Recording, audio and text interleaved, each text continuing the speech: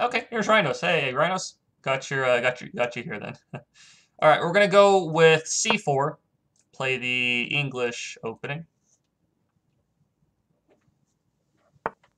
Knight F6. Let's go Knight F3. E6. Let's go D4. Now we've kind of switched back into a D4 opening here. Hey, Doggy Style 007. Thanks a lot for the follow. I saw you in the chat there earlier. Now Knight C3. Now it's kind of like a Queen's Gambit declined. We're going to end up exchanging here. Play Bishop to G5. Play Queen C2. Play E3. Pretty normal opening setup for both sides here. Play Bishop to D3. Retreat this guy. B6. Okay. I feel like B6 is a little bit too early. Usually you play C6 before you play B6. So I'm playing Knight to B5 here. I believe this is the way to answer this. Threatening the C7 pawn. Knight takes C7, big threat. He can't play C6 because I take with my queen. So he has to play C5 at this point. Okay. Now we play bishop to G3, threatening knight to C7. And we're also threatening bishop to C7 to trap the queen. Now, there's no good way to guard both things, so white's picking up some material here, at least.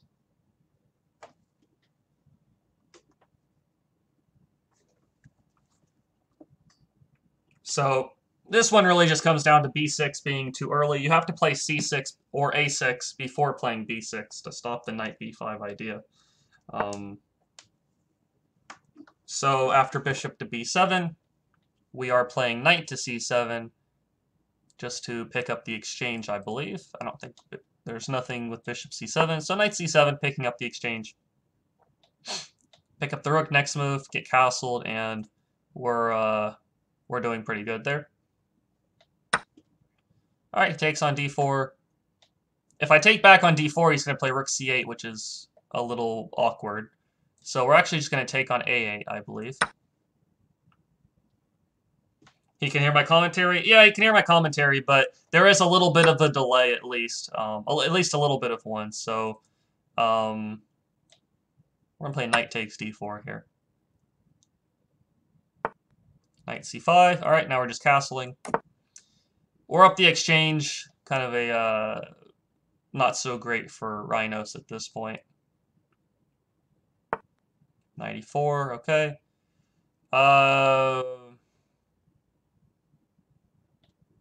Probably just playing like B4 here, maybe? Or F3.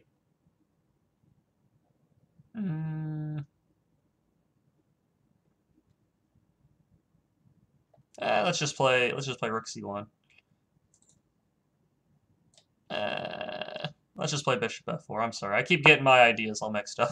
So Bishop F4, we're just gonna keep one bishop on the board at least. Play Rook to C1.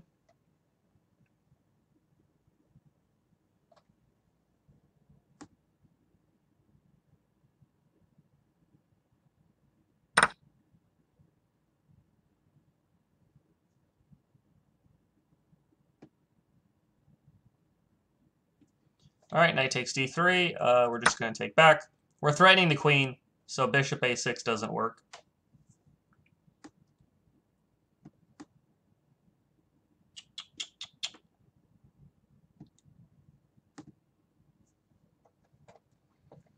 So he has to move the queen somewhere, and then we can play like F3 or something like that. Even Rook C7 might come next move.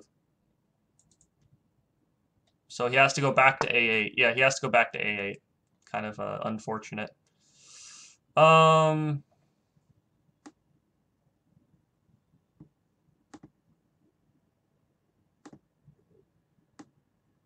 sure why this keeps popping up. Okay. So he's back on A8. I think we're just going to play... just knight to... let's play F3.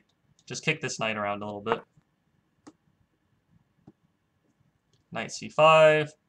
Just play Queen C2.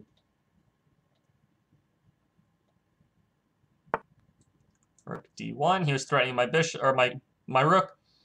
Now we just want to keep the d3 square covered a bit. Next move, I might b4 and then b5. Hey, Hasmi, how's it going? All right, we're playing b4 here. Kicking that knight around. See where that decides to go. Knight retreats. Okay, that's fine. We can just take. Rook takes. Now he is threatening to kick this bishop and then take the e3 pawn, which we don't really want to allow. I'm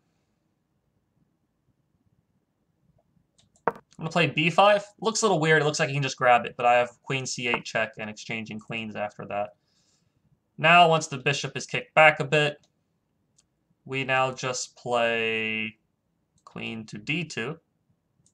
Keep this pawn defended. Going good. Rating past 700 now, so up 150 since the start of the series. Oh, that's awesome. Congratulations. That's very awesome.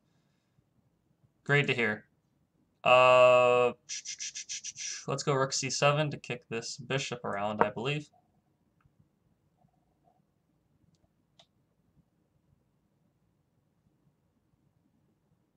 Bishop has to go back to a8 pretty much. Okay, or we can exchange rooks. That's fine with me too.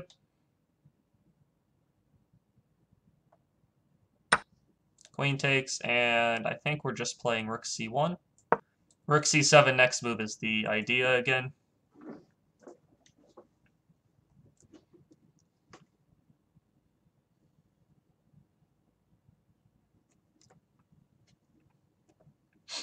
Hey, Fibunk0, thanks a lot for the follow too. Hope you're enjoying it as well. Okay, we're just trading pieces, playing queen d4 to trade queens. Maybe queen c3 was a little better, but at this point it doesn't make too big of a deal. Just play g3.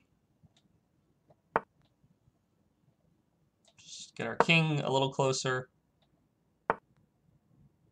Play rook to... well, let's just play rook c2. Keep the pawn defended.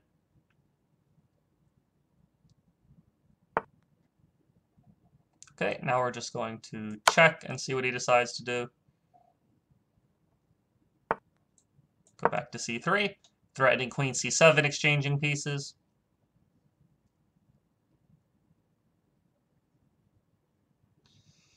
How long do I play? I play from about 2 o'clock Eastern time till about 5 o'clock Eastern time on stream. So right now it's 3:20 Eastern time, so about another little over an hour and a half left for today. All right, we're going back to c7. Or we're going down to c7, offering the queen exchange. He pretty much has to accept it. I don't see any way to decline it. Or else, if he doesn't accept it, I just pick up the bishop. Okay, so let's analyze this one. Good game, Rhinos.